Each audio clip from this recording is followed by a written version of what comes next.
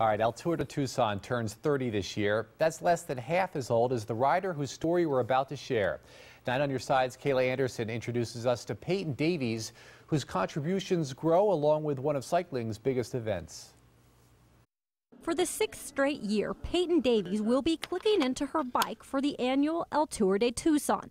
But she's not racing for a medal or to fulfill a lifelong physical goal. When we moved here, my husband had Parkinson's. He had just been diagnosed.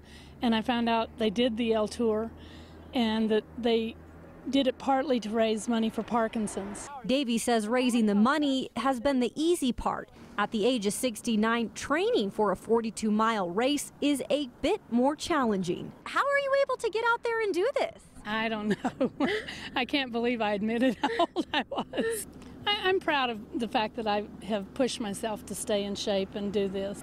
But more, I'm proud of being able to raise the money, and I don't know how I do it. The goal, just like last year, was to collect $6,000 for the APDA, but Davies got a nice surprise today when she looked on her website. I just went over $6,000 this morning, and it's somewhere in the $6,000 or $300 range at this point, and I know I have some more coming in. Now that the money has been raised, all that's left is the race on Saturday.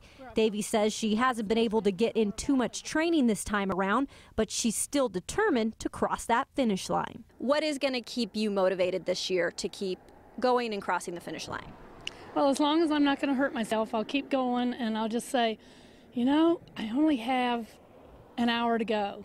I feel like I'm going to make it. In Oro Valley, Kayla Anderson, 9 on your side sports.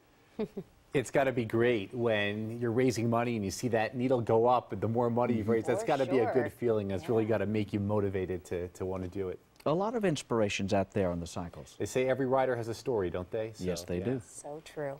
We're back right after this. Stay with us.